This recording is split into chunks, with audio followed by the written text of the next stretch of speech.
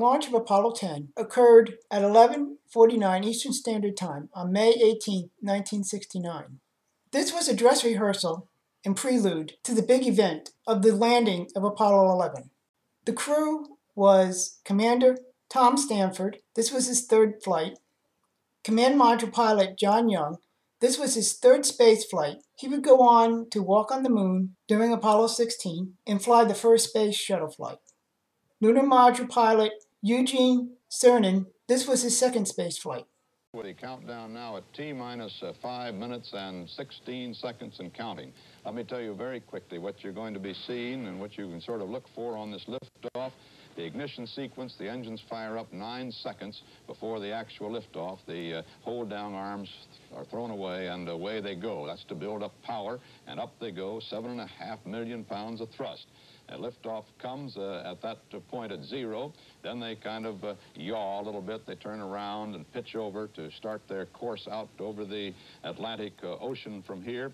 At 1 minute and 21 seconds into the flight, they reach the max Q, it's called, the maximum dynamic pressure, and this is a critical point in the flight. At that point, if there are any structural weaknesses in this great rocket, they would probably show up. An aerodynamic load of 460,000 pounds on the vehicle. It's 8 miles high at that point, 4 miles downrange. That's when you see the contrail begin, right at that point. It's moving then at some 1,786 miles an hour. Then in 2 minutes, 15 seconds into the flight, the inboard engines cut off, and just 20 seconds later, the outboard engine of the S-1C, the first stage of the rocket. It's then 40 miles high, 44 miles downrange. Then the separation of the first stage and the ignition of the second stage, 2 minutes and 43 seconds into the flight. And we see the launch escape system. We've seen it jettisoned in the past at 3 minutes and 17 seconds. The second stage cuts off at 7 minutes and 40 seconds. The vehicle then 111 miles downrange, or high, and 700 miles downrange, almost in its orbital height. And we have seen that far in the past with these remarkable long lens cameras here. We may not be able to see that today because of the cloud cover.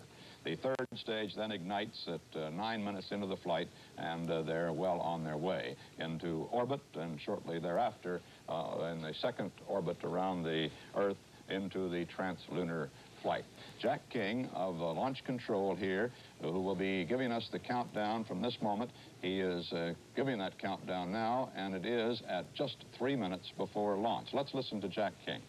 This is Apollo Saturn Launch Control. We've just passed the 3-minute mark. We've had the firing command. That's the signal that the automatic sequence is now in. And the remainder of the count will be handled by the master computer here in the firing room as various of events click off leading up to the ignition of the 5 engines in the first stage of the Saturn V at the 0, with liftoff at the 0 mark in the count. The actual ignition of those 5 engines will come at 8.9 seconds in the count. We'll have a report of all engines running at the 2-second mark. At that time, and over the next 2 seconds, those engines will be specially checked to assure that we have proper thrust. Once that occurs, we will get commit, meaning that the hold-down arms can release, and we will get liftoff of the Saturn V launch vehicle atop 7.5 million pounds of thrust. We're now coming up toward the 2-minute mark in the count. At this point, the tanks in the vehicle pressurizing. 2 minutes and counting. Our status board indicates here in the control room that all aspects involved are ready. Tom Stafford has just reported back that they want to thank everybody for all the help. We're now at T-minus 1 minute, 45 seconds and counting. We'll go on internal power with the launch vehicle at the 50-second mark. At 17 seconds in the count, the guidance system goes internal. This is guidance reference release. We already have the proper flight azimuth in. Now 90 seconds and counting. Now 90 and counting. The astronauts have turned off their ground communication at this time. However, they are on VHF and, of course, the S-band circuits, as well as the special astronaut communication circuit. 1 minute, 12 seconds and counting. The vehicle tanks beginning to pressurize at this time. Our status board indicates that the third stage tanks are now pressurized. We're coming up on the 60-second mark. 60 seconds and counting. We are go for a mission to the moon at this time. The second stage tanks now pressurizing, and we're coming up on the power transfer. 50 seconds and counting. We have now switched to internal power satisfactorily on the batteries of the first stage, all three stages of the Saturn V vehicle. 40 seconds and counting. Tom Stafford making a final check of his computer. The vehicle, all stages pressurized at this time. We're waiting for the swing arms to come back. One should be coming back at this time, a second one at 17 seconds. Tom Stafford reports they are go. We're coming up in the 20-second mark. T-minus 20 seconds and counting. 17 seconds and counting. Guidance internal. 15, 14, 13, 12, 11, 10, 9. We have ignition sequence start. Engines on. 5, 4, 3, 2. All engines running. Launch commit. Liftoff. We have liftoff 49 minutes past the hour. Stafford reports the clock has started. The tower is clear. Tom Stafford acknowledges the roll and pitch program to put Apollo 10 on the proper course. What a beautiful sight that is. Picture will break up a little bit because we are getting buffeted here now by the tremendous reverberations from that great engine. The cameras are shaking. Rockets disappearing into the clouds.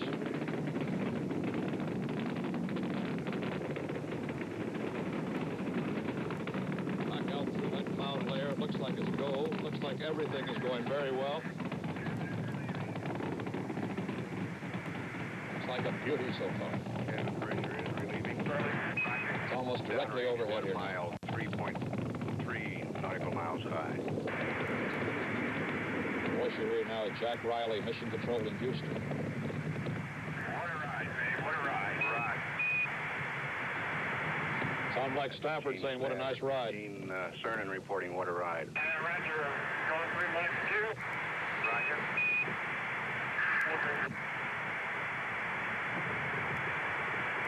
Ken, you're through the Mach 2. You're looking good. 2 1/4 G's. Looking beautiful.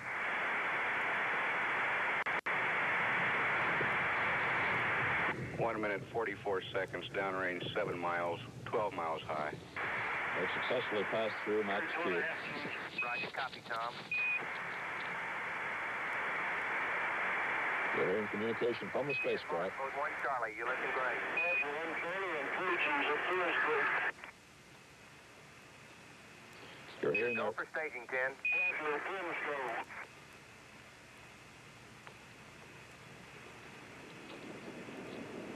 you're hearing the voice of the command pilot, Tom Stafford, Right. and the voice of Mission Control in Houston. Inboard engines are out. Roger, copy, Tom. EDS off, 10.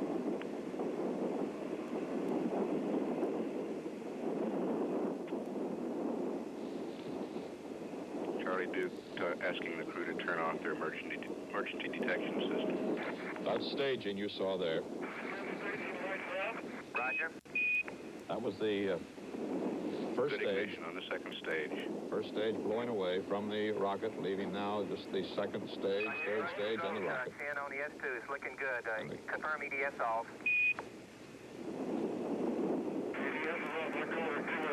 Roger. Flight Dynamics reports trajectory go at 3 minutes 9 seconds, downrange 81 miles, 46 miles high. Second plane separation, that's the skirt around the engines on the second stage. Plane set. And the launch escape tower has jettisoned. Man, that staging was quite a sequence. Right, sounded like it. And we have guidance initiated. We confirm that, 10. Roger. S2 is looking beautiful, Tom. Everything's copacetic. Roger. Listen to that beautiful communications from that command module. Charlie Duke talking to Tom Stafford. Yeah, I bet. Just like old time. It's beautiful out there. You guys sound ecstatic. Man, this is the greatest, Charlie. Charlie, baby. Fantastic, really. That's Gene Cernan with Fantastic. Your go, trajectory and guidance look good. Yeah, Roger. We look right on the line on board. 171 miles downrange, 67 miles high at 4 minutes 15 seconds. Still go.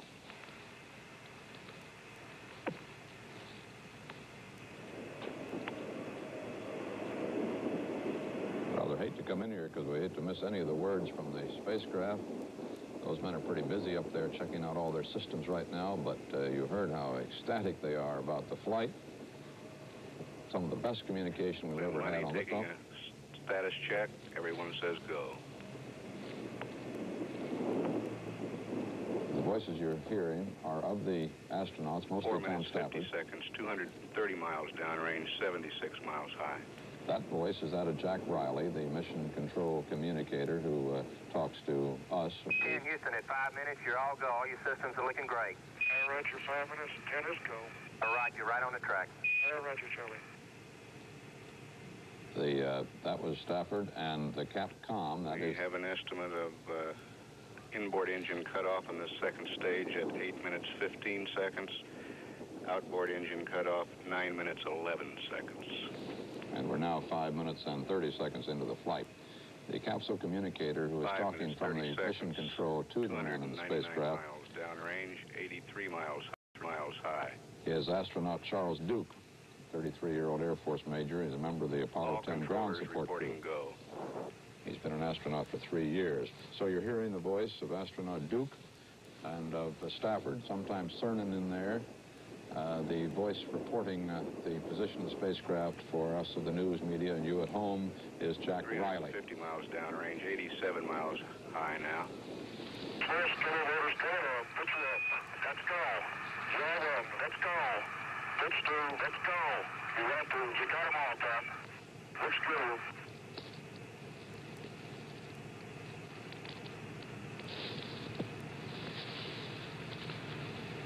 The next event is the outboard engines of these Guidance is five. looking real good at 6 minutes 23 seconds. Nah, I think Snoopy's still there with you. You're looking good. We copy your gimbal motors on and your trim looks good. That's just tracking. Just beautiful.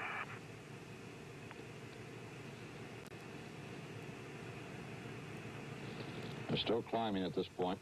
10 Houston, mark S4B to orbit capability. Just hold the orbit a little better.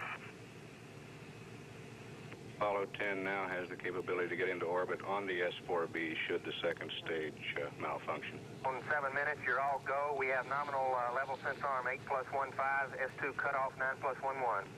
Charlie, level sense arm 9 plus 1, 1 for S2.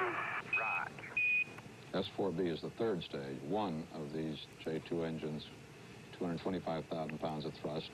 7 minutes 14 seconds. Downrange now 538 miles and 94 and a half nautical miles high.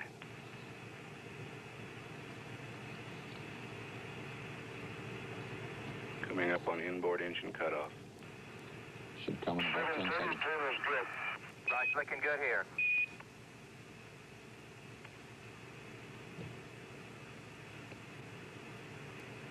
Inboard shutdown. Right on the inboard, Tom. We confirm it. How's the ride? That's the one engine in the center of the 5-engine cluster that is now cut off. You got 4 other engines. Each 10 quadrant. Houston, 8 minutes. You're looking good. How's the ride? Roger, fantastic, Charlie, fantastic. Right.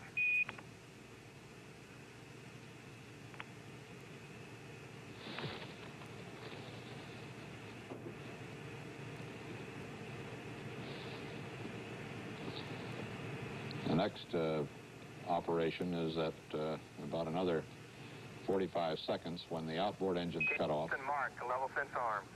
Level sense arm. And We're right down the ground track at 8 minutes 30 seconds. 755 miles downrange, 98 miles high.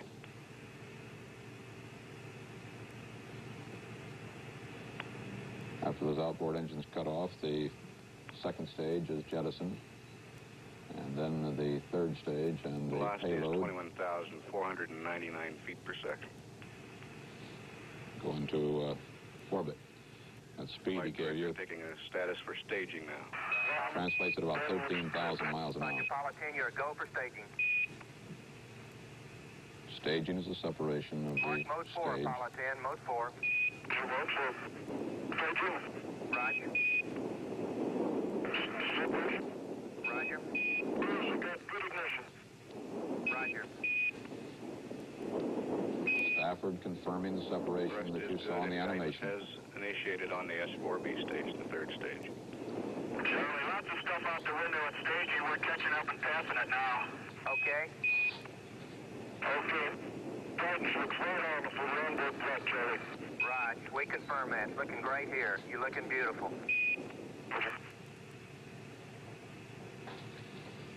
That was a critical point, the ignition of the third stage engine, 1J2 engine, 225,000 pounds of thrust. It's a reignitable engine. 37 miles downrange, 102 miles high, and the velocity is 23,400 feet per second. Onboard trip. Right. That's about 16,000 miles per hour they're going now.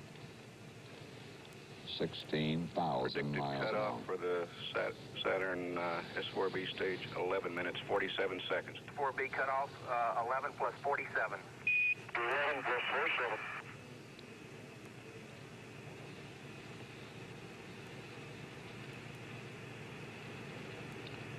47. There, as you see there, out over the Atlantic, they passed the Bermuda tracking station. They'll be picked up by the Downrange Canary 1,200 Islands. miles now at 10 minutes, 44 seconds, 102.5 miles high. The velocity, 24,280 feet per second. It's about 16,500 miles an hour. They get up to 17,400 miles an hour for their Earth orbital speed. Looks good. Roger, Ken. You're... Ken Houston at 11:10. You're looking good. Roger, Charlie. The guidance is beautiful. Right.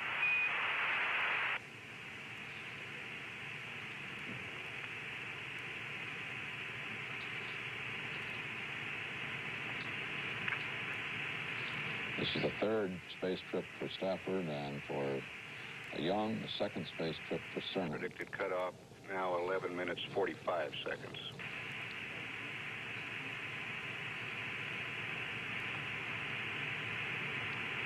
That cut off the third stage engine. Roger, Seco. 6. Roger. Stand by, 10.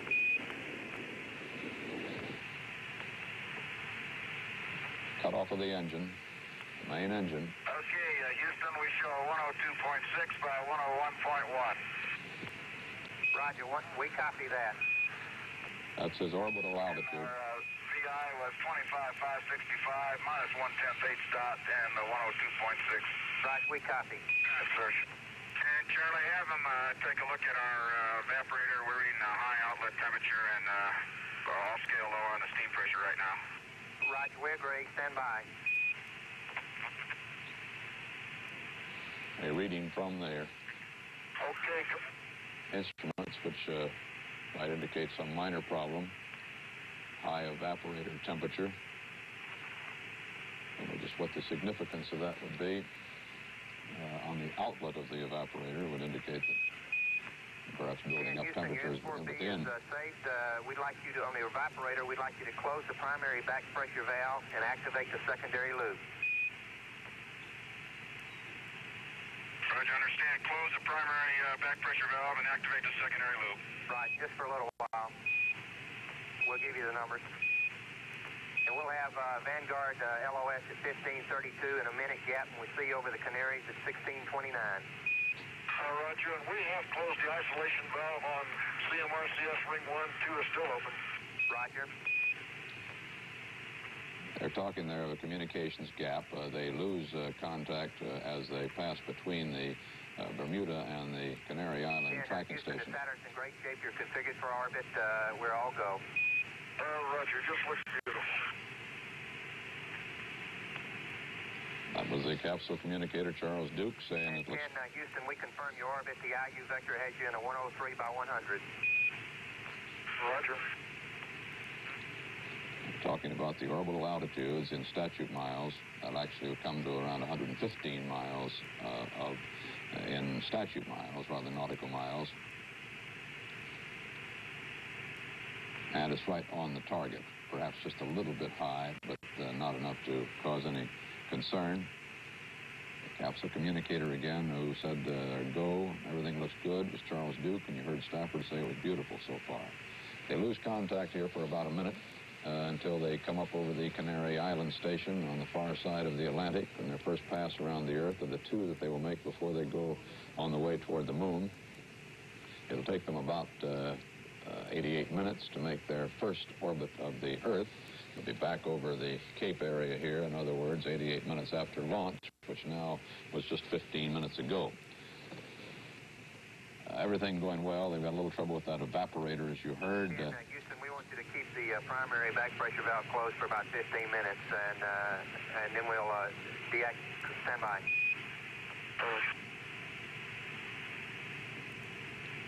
You got a beautiful example here of the combination, the teamwork that is involved in one of these space flights. Every one of the systems, every one of the functions aboard that spacecraft, some 3,800 of them are monitored. Houston, at GET of 30, we'd like you to put the primary back pressure valve back in auto and deactivate the secondary loop.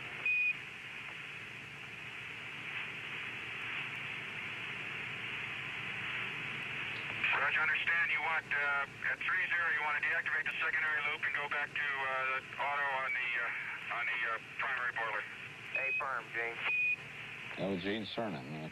We heard from him right at the first part of the launch, and now we hear from him again. He's the lunar module pilot, but he's also the engineer monitoring all the systems aboard the spacecraft, and he's taking over that function.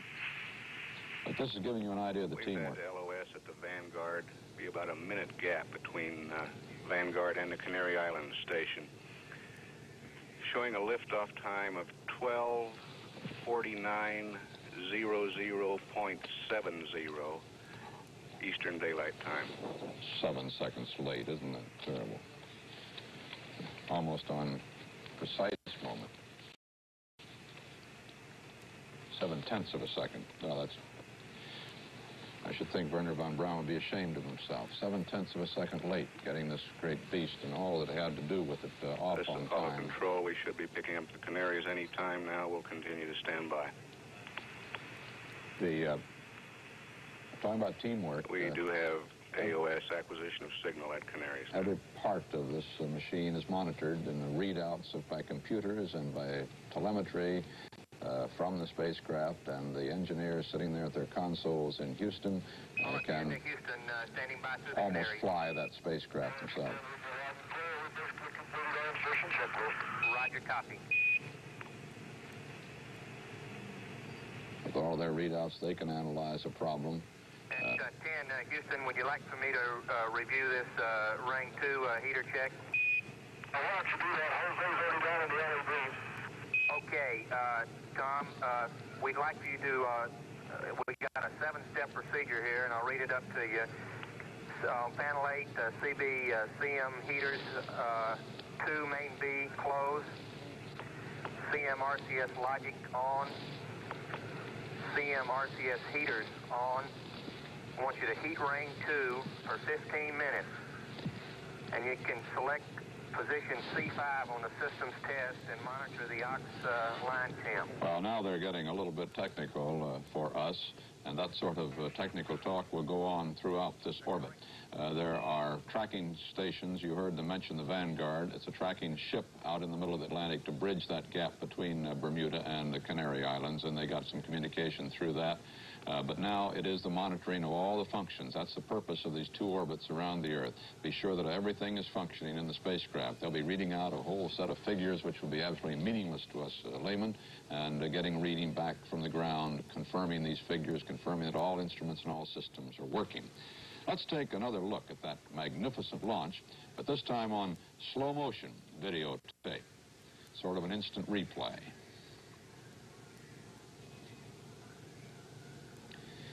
Now, here for the first time, we discovered a little problem from where we sit. And that's that great cloud of dust and smoke that comes up with the wind in the southeast as we were getting it, blocked off our view there for the climb past the umbilical towers, the tower that carries all the life support system into the spacecraft while it stands on the ground. This is a picture from that tower, which is only about 60 feet away, showing the rocket as it went by at the 320-foot level. And there the skirt of the Saturn 1C stage, and that, oh, not quite. I was mistaken. I thought we were at the base of the spacecraft, the rocket. We were not at that point. You still saw that USA go by and the venting liquid oxygen. And this is seen from the base. This is one of the NASA cameras, which are right there and are protected against the blast and heat of the liftoff.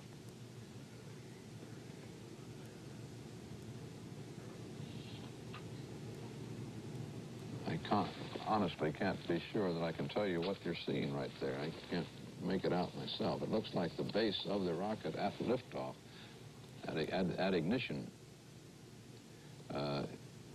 which it very well could be. We could have that seen out of sequence. There are the water jets at the pad, I'm told. They deluge this pad with over 1 million gallons of water pour across there in a very few minutes. Great jets of water to dampen, of course, the extreme heat from the launch and to put out any small fires that may have started on this great dome of reinforced concrete, which is the launch pad. And there's a beautiful picture on that pillar of flame of that kerosene fuel with the liquid oxygen as the furnishing the oxidizer. 7.5 million pounds of thrust, gulping thousands upon thousands of gallons of fuel every second. So makes that first 11 seconds in which the 7.5 million pound thrust first stage operates. And so the astronauts of Apollo 10 are well on their way for man's second voyage to the moon. They're just reaching their orbital height in their first orbit of the Earth. In another 3 hours, they will be, well, a little bit less than that now, 2 hours, they'll be firing up for the launch into escape from Earth and their trip to the moon, which they will reach on Wednesday. CBS News color coverage of the flight of Apollo 10 will continue in a moment.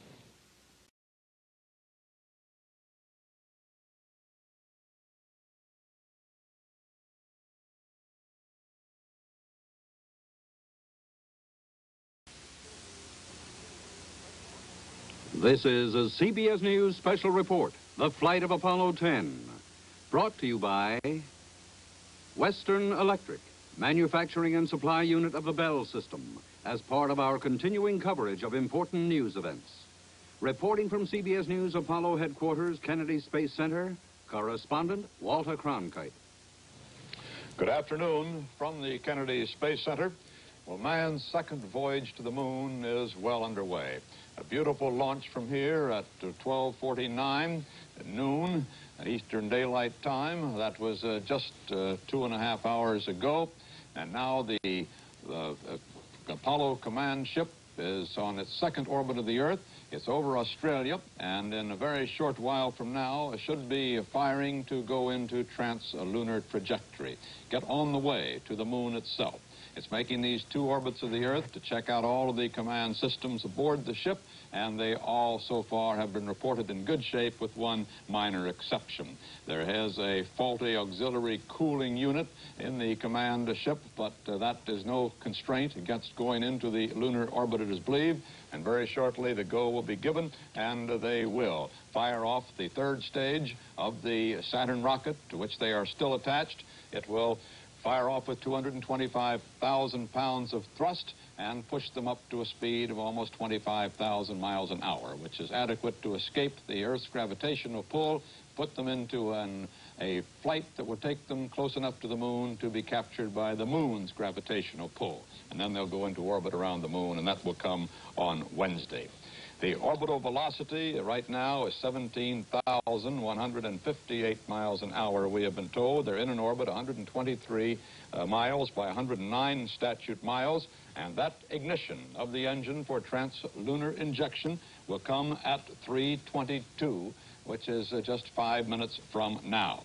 They will add 7,117 miles per hour to their velocity and achieve then a velocity of 24,275 miles per hour. It's quite a jolt they'll be getting from that engine when they do go into trans-lunar trajectory. They'll speed up by almost 10,000 feet per second. And they will finally, and that burn will go for 5 minutes and 43 seconds. So it really is quite a acceleration as they begin the trans-lunar trajectory.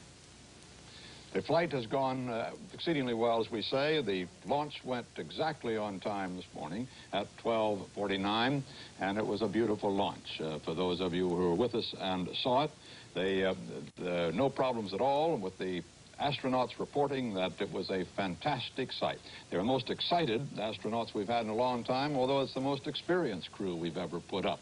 Tom Stafford has had 2 flights in the Gemini, and John Young has had 2 flights in Gemini, and Eugene Cernan had 1 flight in Gemini. But even so, their enthusiasm was clear as they said it was fantastic, just fantastic, a great ride. Oh boy, should you see that. Bill Stout and Leo Krupp, test engineer at North American Rockwell in Downey, California, can tell us what's going to happen as they fire off this 3rd stage engine and go into trans-lunar trajectory. Gentlemen? Walter, Leo was just telling me that even though they're hurtling through space and have been weightless for a time, that firing you talk about is going to make quite a change in the feeling inside the cabin. What'll it be like, Leo? Well, Bill, for the last 2.5 hours, the crew has been in a weightless or zero-G condition. And as soon as they ignite the S4B, or the S4B is ignited by the ground signal, they will experience an acceleration, which will be just like you're sitting in your chair right now, about a 1G acceleration. So for 5 minutes and 22 seconds while the S4B is firing, they will be back in almost an Earth environment again in the cabin. As soon as the thrust is terminated, however, they'll go right back into the zero-G or the weightless condition. And they will be in this condition then for the rest of the trip to the moon, except for the short periods when they may be firing their thrusters for mid-course corrections. But in effect, it's a return to that feeling of gravity, almost a return to Earth for a moment there. For about 5 minutes and 22 seconds, they'll be back to approximately a 1G condition. Now, as soon as the burn is completed, Tom Stafford is going to swap seats with John Young. John Young right now is in the center couch, and Tom Stafford is in the left couch. And he'll do almost all the flying from here on in this mission, right? That's right. Walter?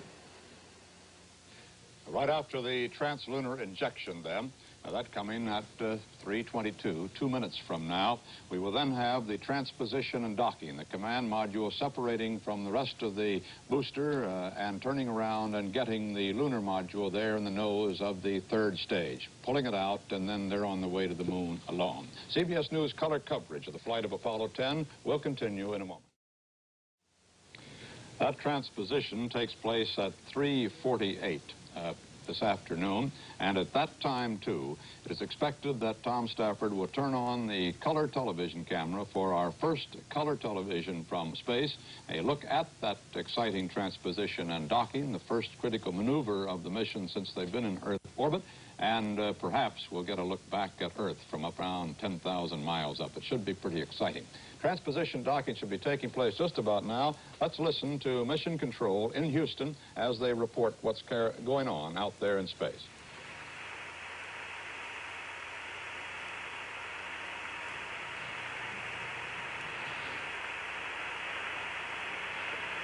Booster engineer says the Saturn is go. Right on time. Roger, copy.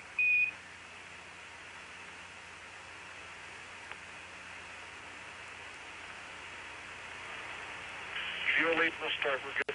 Acceleration. Roger. Right on. Roger. We're burning. Roger, burning. We're on the way. Roger, we confirm. That's it. The third stage fired. Now if it keeps firing for 5 minutes, a little over. 10, Houston, your S4B looks good. We'll boost that speed to Looks good. Roger. 24,275 miles per hour for a 3-day trip to the moon. The second spaceship is on the way to the moon.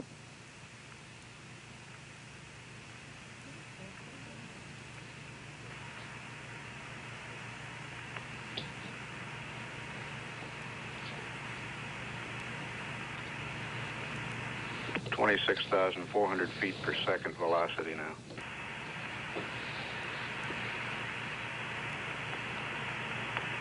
Hello, Apollo 10, Houston, in 1 minute, you're looking great. Roger, 1 minute, everything looks good on board. It's Tom Stafford.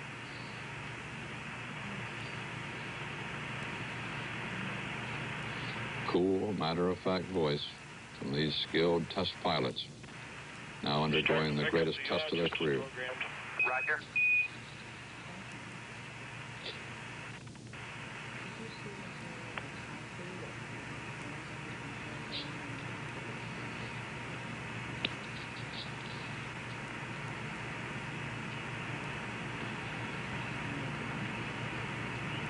Velocity 27,500 feet per second.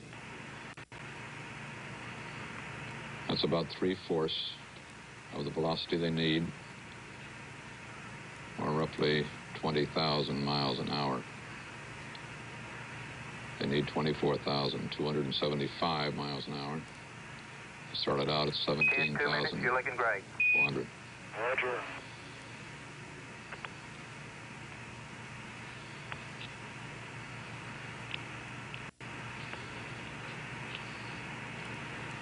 If the S-4B third stage shut down at this point, the spacecraft would continue into a high elliptical orbit around the Earth. Way to watch the sunrise. Roger.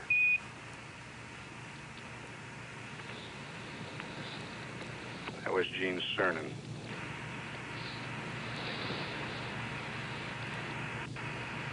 $29,000 feet per second. Who's up at G? Roger, copy, Tom. Tom Stafford reporting 3/4 of 1G. 1G is Earth gravity. That is the weight of a body on Earth. And Houston coming up 3 minutes. Trajectory looks great. 3 minutes, everything looks good, Charlie. Beautiful, beautiful communications. Apollo 10, Houston, we got a predicted cutoff 2 plus 39 plus 10. 2 plus 39 plus 10. They should be emerging about now from the Well, right into the sun here. Right. from the dark side of the Earth, and then in their translunar trajectory, they will be in full sunlight the entire trip.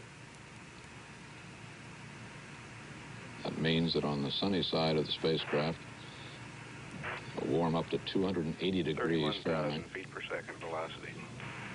On the shadow side of the command ship, to minus 280 degrees, and so that they don't boil away. Altitude 123 miles. Mighty Sand go. The S4B's looking great. All right, Houston, 10 here looks good on board. So they don't fry on one side and freeze on the other. They set up a circular motion of the spacecraft, 1 revolution per hour, so that it turns at about the rate of the minute hand of a clock.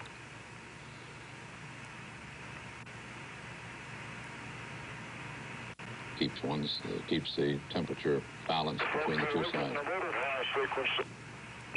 Say again? We're getting some small.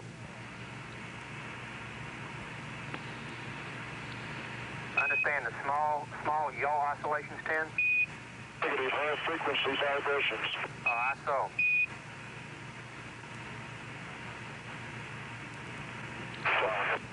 Yaw is a motion In from 5 side. minutes, we still have to go,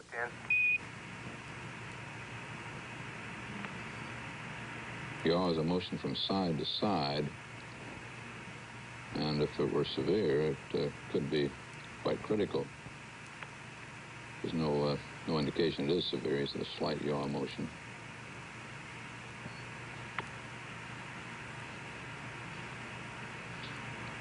According to our calculations, the engine should have shut down now.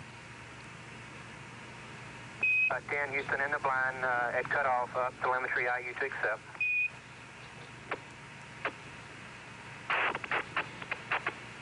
Seco. Roger, Seco. Seco's engine cut off. We confirm the cutoff. H-Dot 422.1, up telemetry IU is accept. So that third Roger, stage copy. has done the job. They're on the way to the moon. And which you believe my Delta VC reached minus 0.6. Roger, minus 0.6 on a Delta VC. That's beautiful. Yes, that's ready. And Charlie, we got an O2 flow high and light in the middle of the burn here, which we can't account for. Stand by, John.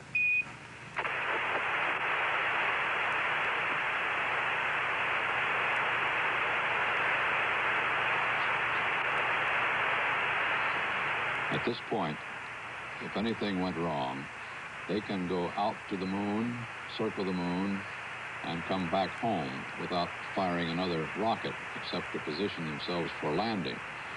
They are now on a trajectory which will carry them within the moon's gravitational pull, with perhaps Houston in the blind, have LOS at Redstone 2+41C over Hawaii, 2+44. with perhaps one or two mid-course corrections of a very small amount. Troubleshoot that thing. I went to auto 2 on the soup circuit water accumulator. That's the only thing I could think of. It was right at 10 minutes when it happened. Raj, we think that cabin pressure regs kicked in there for that O2 flow, John. They just went out and the flow's starting to drop now, Charlie. Looks like we're in good shape. Okay, fine. You're beginning to fade out. We think we'll be losing you through the redstone here in about 30 seconds. Hawaii at 2+44.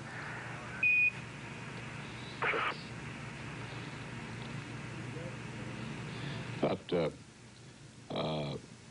And 10 in the blind, everything we got looks nominal. You're on your way. the communications are still through the ground tracking stations for Earth orbital flight. They say they're going to lose communication. They will very briefly while the spacecraft gets out behind all of the shadows of the Earth and then comes into direct contact with the huge 85-foot high-gain antennas placed equidistant 3 points around the Earth at Madrid, Spain, at Goldstone, California, and at Honeysuckle in Australia near Canberra. They will establish contact there in time for that transposition and docking maneuver, which comes at 3:48. Transposition at 3:48, docking at 3:58, and our first color transmissions, we hope, at that time. This trouble they were talking about, the yawing, we heard no more about that, so it apparently was not severe.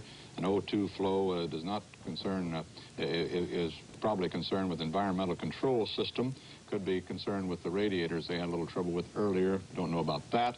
But at any rate, they didn't seem too concerned about it. In nearly all of the command systems, they have redundancy, as they say, a backup system, and as you heard, they're perfectly calm. There doesn't seem to be anything, a constraint in the flight. As I was saying earlier, if anything did go wrong as far as propulsion systems go, however, they would go right on out to the moon. They'd be caught by the moon's gravity, thrown around, and then they'd have so much momentum, they'd come out of moon's gravity and back toward the Earth again on a free trajectory for a re-entry. However, they expect, of course, to slow down enough to go into lunar orbit and then to do their lunar module exercises and come back finally on Saturday. That is, start back on Saturday. That's S4B, third stage, is now, they finished with that, don't need it anymore. They'll be separating from it when this transition and docking is completed. CBS News color coverage of the flight of Apollo 10 will continue in a moment.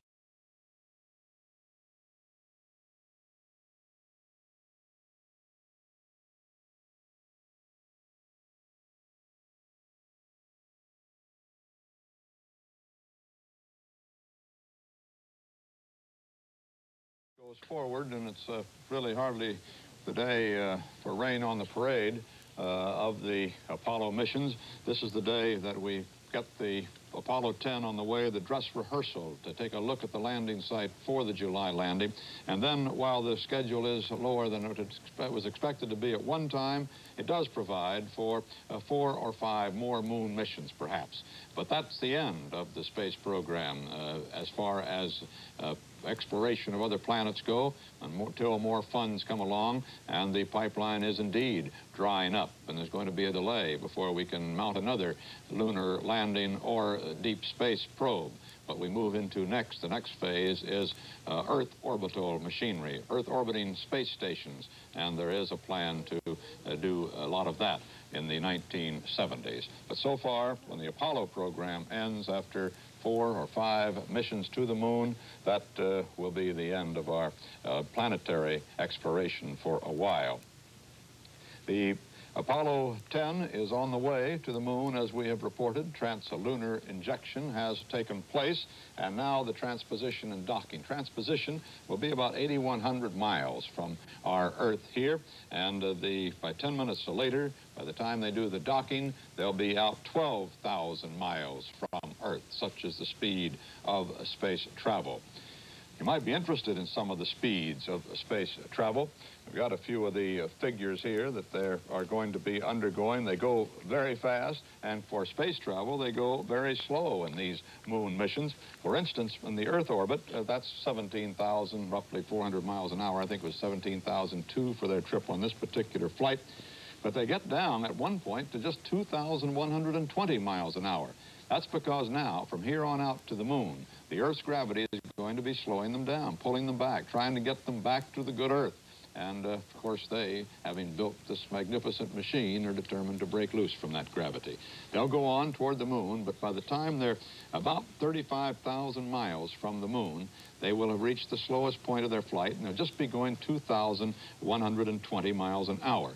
But at that point, 35,000 miles out from the moon, the lunar gravity begins to take over and pull them toward the moon. So as they arrive opposite the moon, or at the moon, they'll be going 5,700 miles per hour.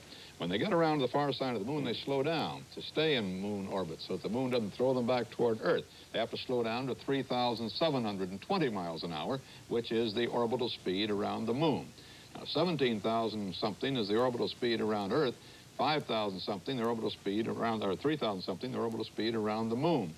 The reason for that is orbital speed is determined by that speed necessary to create enough momentum to balance the pull of the body that you're orbiting against the speed that would take you away from that orbit, that pull of gravity. And that gravity is determined by the mass of the surface of the body that you're orbiting. Well, the moon is a great deal smaller than the Earth, and its gravity is just 1/6 that of the Earth, so the speed is slower, 3,720 miles per hour to get around the moon. Then to get back out of the lunar gravity pull and come back to Earth, they've got to speed up to 6,188 miles per hour, and they finally reach their highest speed. With the Earth pulling them back at an ever-increasing speed from the moon, they finally plunge into the Earth's atmosphere at 24,695 miles per hour. Quite a flight for human beings from this planet as they go out into space to another planet. The flight is going ahead according to the flight plan. We're a little ahead here on our we should be showing you what is taking place at this time. It is 12:51, is it not? And they were supposed to have begun the transposition at 12:49, but we haven't heard that from Mission Control as yet. Our animation is showing what should be taking place out there at this time. They should have separated in the command module. That should have occurred just 2 minutes ago. And as Leo Krupp told you out there at Downey, California, a little while ago, they're moving to 50 feet away from the spent S4B third stage, with its precious cargo of the lunar module still in the nose. It's in something called the SLA, spacecraft LEM adapter. It's a parking garage for that vehicle. We're not hearing anything from Houston at the moment. Don't know why such silence from Mission Control.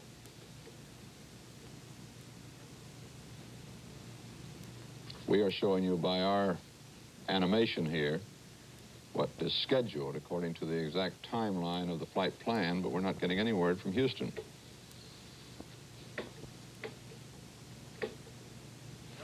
This does not mean that Houston isn't getting any word from the spacecraft. It does mean that something's keeping the Houston communicator, Mac Riley, from reporting it to us.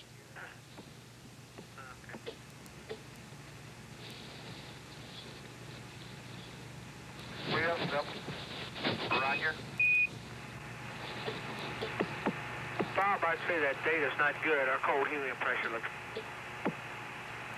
We may be having trouble on our own circuits here. We have heard from the spacecraft that we have separation.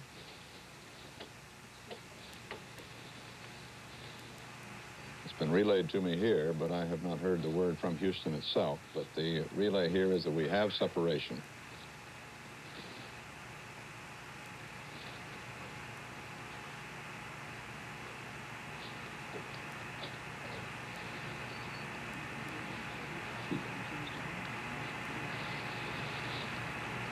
We'll just keep tuned in here. We're getting these intermittent reports. These men in the spacecraft are pretty busy.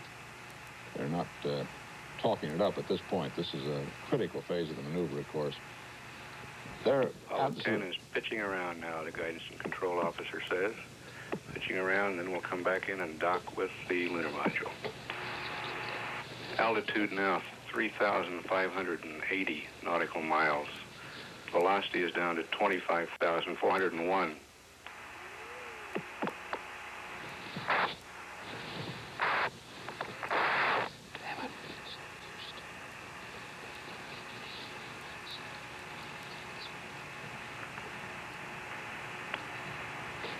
That world is just incredible. There goes the panel, Charlie. Roger. How do you read it, Gene? Loud and clear. We don't have the S4B yet, but there goes the panel. Roger. Those are the panels. The world is incredible. Really moving? Holy moly, I sure hope we can show it to you. I really do. That's Eugene Cernan, whose favorite word is fantastic. Okay, I got the S4B. Roger. Means he can see the S4B. And there goes another panel. Roger, all retrograde, we hope. That means they hope the panel are falling back of them and not coming forward to where they are. I don't know what it is up here right now. Yeah.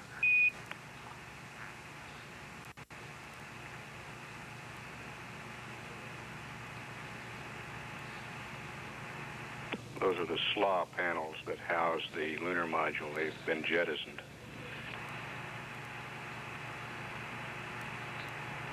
Charlie, I got the world on closed circuit here, so we're going to try and get high gain. Roger, standing by. Got the world on closed circuit. We're going to get a picture of ourselves from 10,000 miles out. Okay, babe, there's high gain. The TV is on. I should be coming down to you, and I'll have to adjust it as we come along into the S4B. Hey, it's beautiful, Gene. We got the black and white now with a little time delay on the color. You can see that color in the middle of the picture there. That's Mission Control in Houston, looking at the television screen. We got the S4B coming into the top.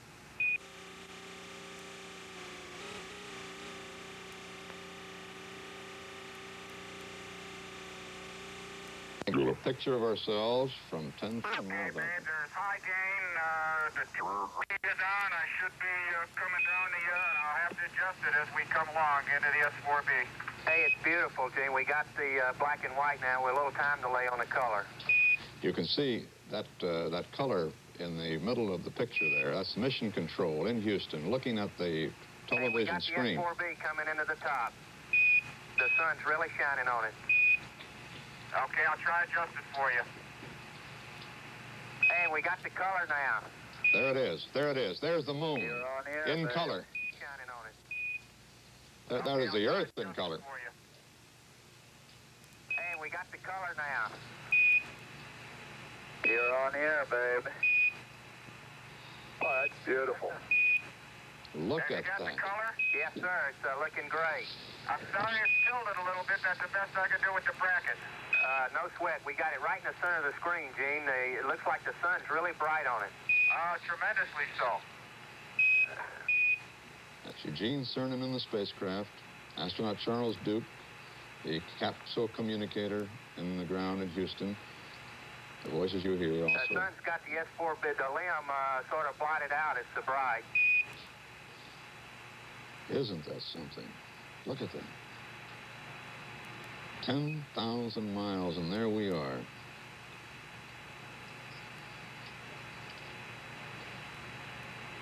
Hey, you're zooming in. It looks really good, Gene.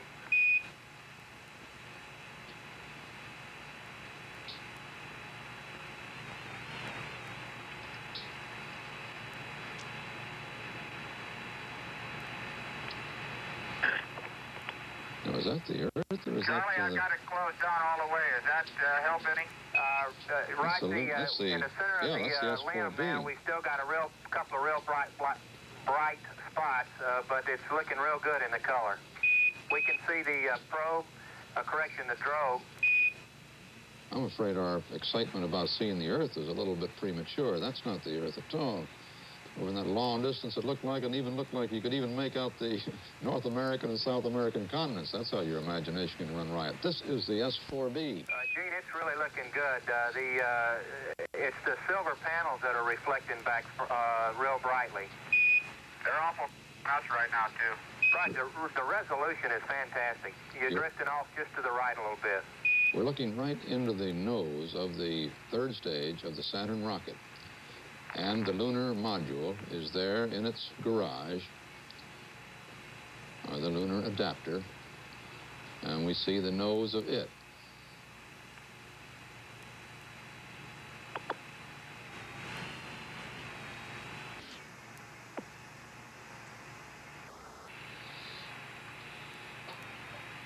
Now, Cernan told us a little while that he hoped he could see the Earth. This is a fascinating picture and has more scientific value for the... Houston, you can't believe the picture we're getting. The resolution is really fantastic. I'll tell you, this monitor makes it great.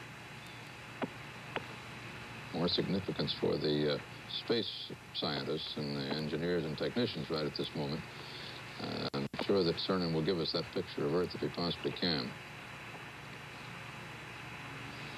They are out ahead of the... How's the color, Charlie? Say again? How's the color? Hey, it's really beautiful, Gene. You got it right. You got it framed just perfectly. Okay, I think the color will be beautiful once we can show you the Earth. Right. That's a little 12-pound camera, 12-pound color camera, and the monitor is just 3 pounds, fits on the side of it, and it's just about a 2 1/4 by 3 1/4 picture. What they're looking at in their monitor. Now they're out ahead of the of that third stage. Oh, Snoopy sure looks good. He sure do. Snoopy is a lunar module. They're calling the lunar module Snoopy for this mission, and the command module will be circling alone over the moon. Oh, Charlie Brown's a master cord and wire floating around here, though. I can imagine.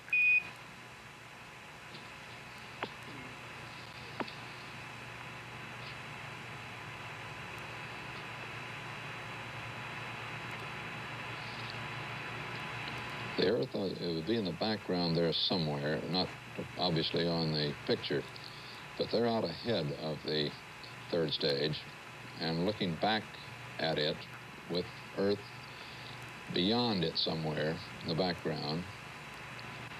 The moon is to their backs.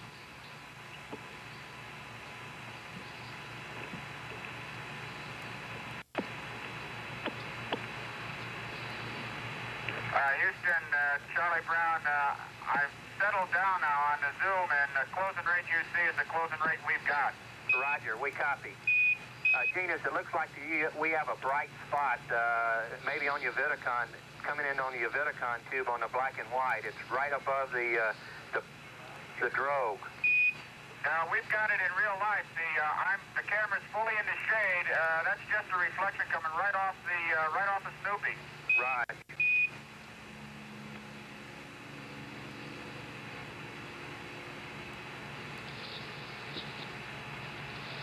Ken, we're afraid you might be burning a hole in your Vidicon tube.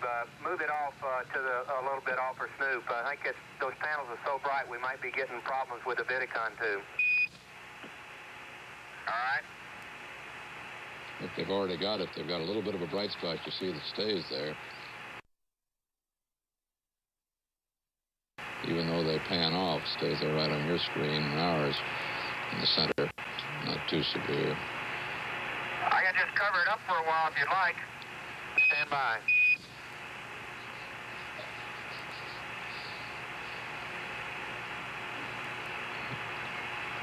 And he's got his hand in front of the lens now.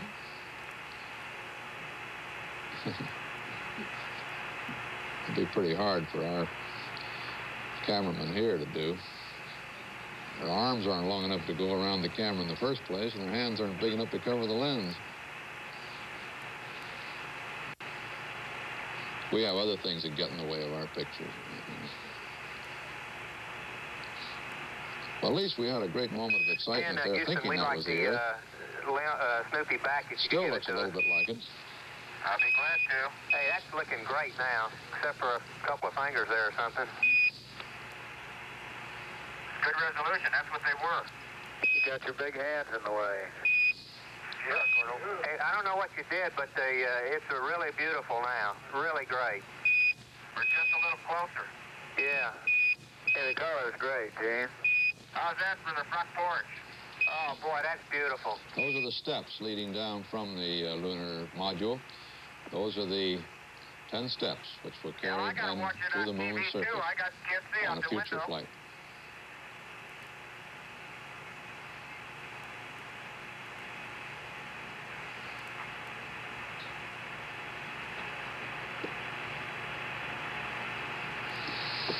Hey, what's that guy doing on the front porch? That's the green man, Gordo.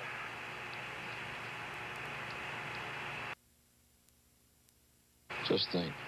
John estimates 50 feet close. Roger. These two ships are moving along 50 feet apart, 25,000 miles an hour, 10,000 miles from the Earth's surface. Well, all I can say is it's really happening, and what hasn't happened you haven't seen yet. Roger.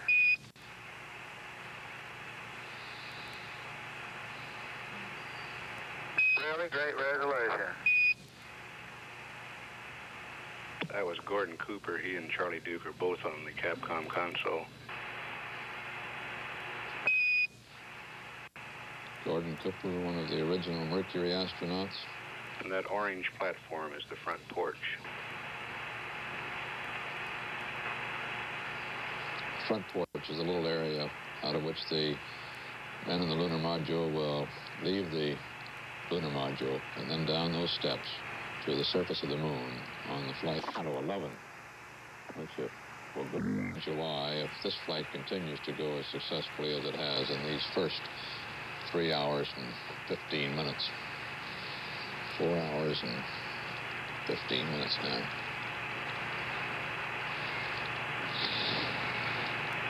Three hours and 15 minutes.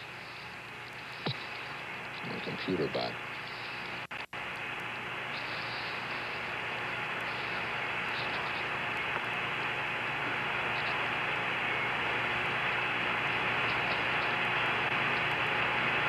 Charlie, we can't be more than about 5-10 feet away. Roger.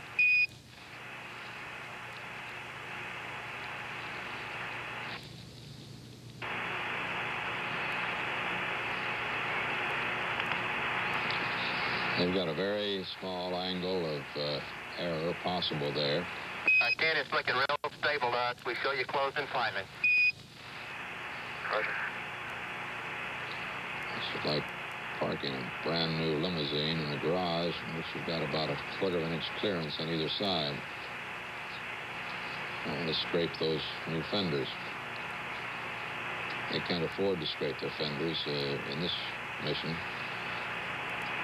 They're moving in there at less than about a third of a mile an hour.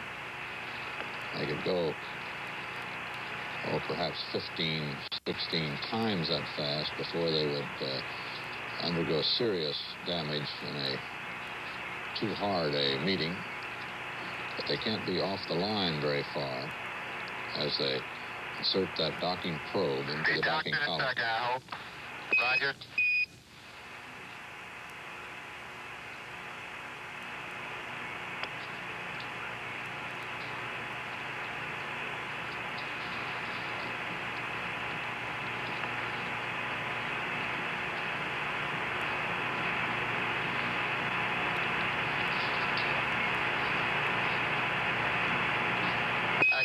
Houston, you're looking good. We can see the markings at a rendezvous with it. Looks like you just docked. Roger, we got a capture. You haven't fired yet. Roger.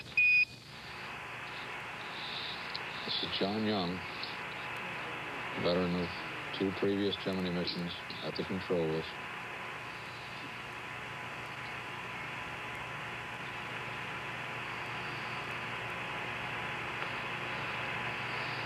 We can read the numbers on the limb docking window.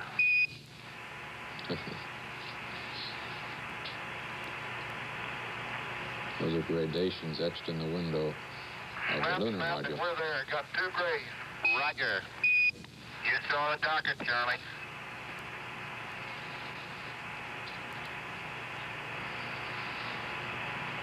We didn't get any master alarm. Everything looks snug.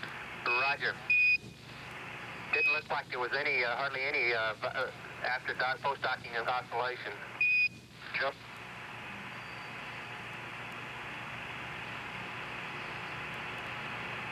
They didn't bump scarcely at all, just slid together there.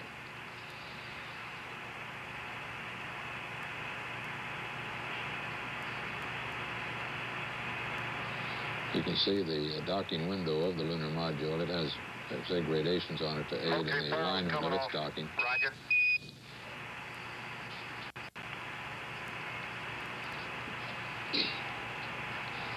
You can see the, look like some of those panels still floating around there behind them, moving, of course, at 25,000 miles an hour, too. And those are the thrusters of the action control system. Those little bells there. Those are 100-pound thrusters. Yeah, that's a great picture of the quad. They're called I'll try to quads. take you in a quick tour. I may have to hold you up for a little bit here. Okay, John's going down to the LAB and I'm going to the left seat now. Roger, Tom. We're standing by. They're changing seats again. Stafford's going over to the command seat, and Young is going back to the center couch. Those little thrusters are called quads because they come in clusters of 4 each. We'd like you to face the logic.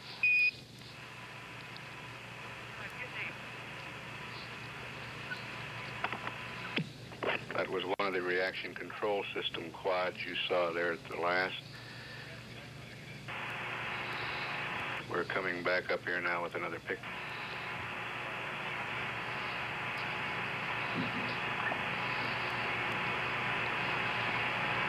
Altitude 6,469 nautical miles. Velocity 21,280 feet per second.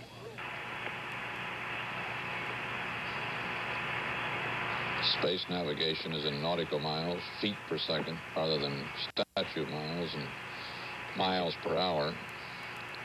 I suppose someday we'll all have to shift over to that and begin to think in those terms. We've been trying to translate into miles per hour and statute miles, which is the miles we know on Earth, and miles per hour, the thing we measure speed in most of the time in earthbound existences. Charlie, you're going to have to look at the same picture for a while until we get this integrity check complete. Roger, we understand you're busy.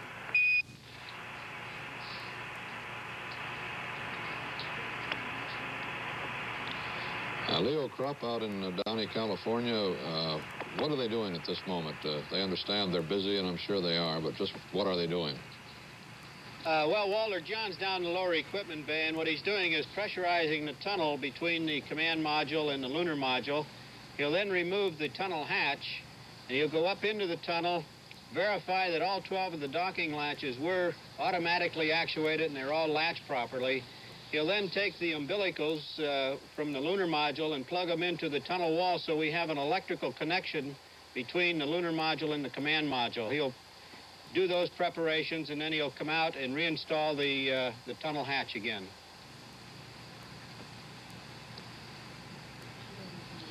This is the hardest physical work of the whole trip, isn't it, Leo? No, sir. They will not remove the tunnel hardware at this time. All he'll do is take the hatch down so he can get access to the umbilicals and check the latches. They won't remove the tunnel hardware, the probe and drogue, until after they're in lunar orbit. That's the tough one. Yes, sir. Then they really are doing manual labor. It seems peculiar in a way, and it's a little hard to explain, except it's involved in saving weight and a lot of other gear, apparently. But with all of this highly complicated equipment, computerized, transistorized, miniaturized, and all of this in the space capsule, when they get down to this business of putting these two spacecraft together and taking that docking, that hatch out from between them, suddenly man has to get up there, and it's Young's job. He wrestles with it and pulls at it and tugs and yanks and finally moves it around and gets it back where he needs it so that they can open up the space between the command module and the lunar module for, in this case, Stafford and Cernan to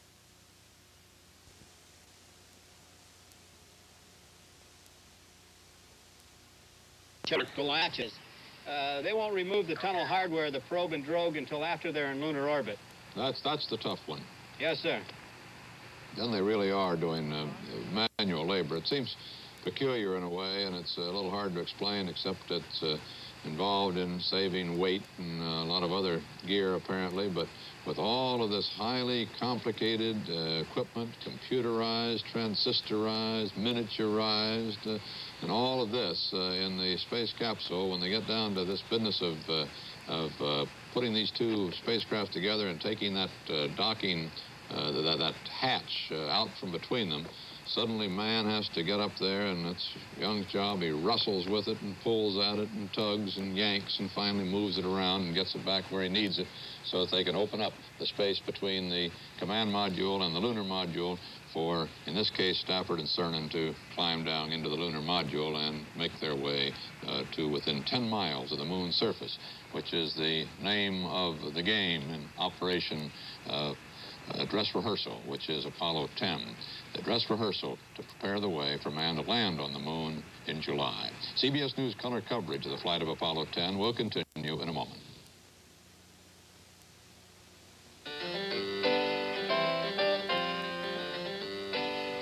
.461 individual, separate, distinct parts. They don't mean much to you yet. In fact, not until Western Electric puts them together. Precisely, efficiently. Then all 461 parts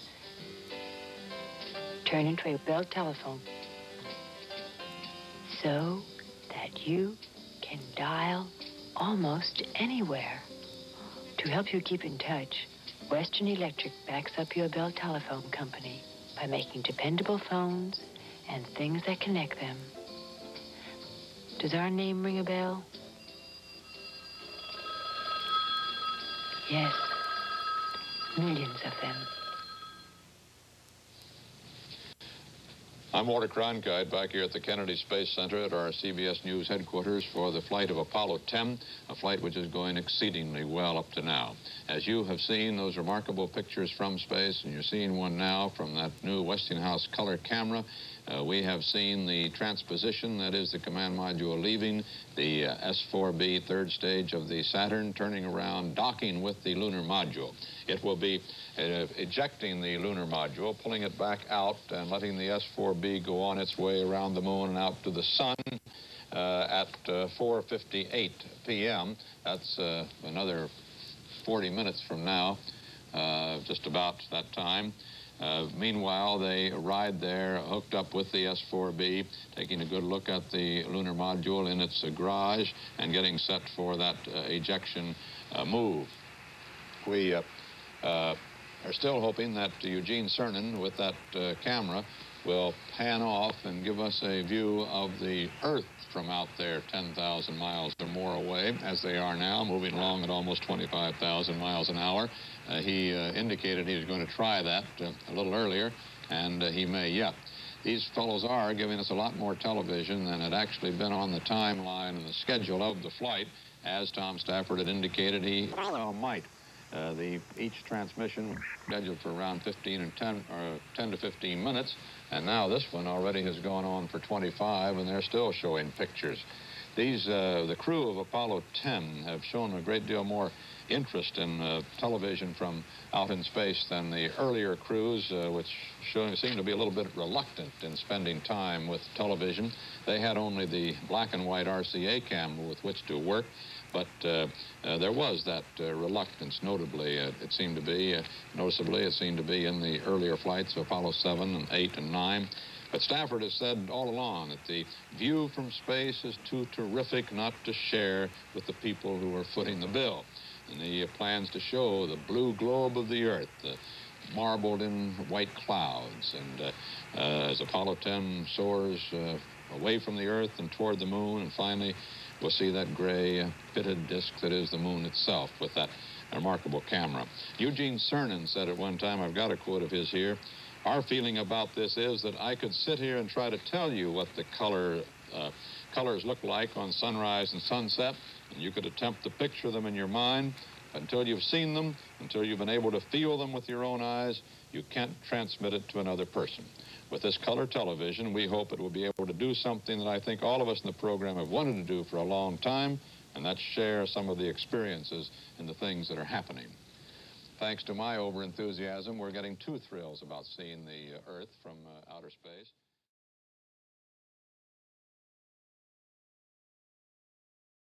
If you like this video, please press the subscribe button to subscribe to this channel, and also give it a thumbs up.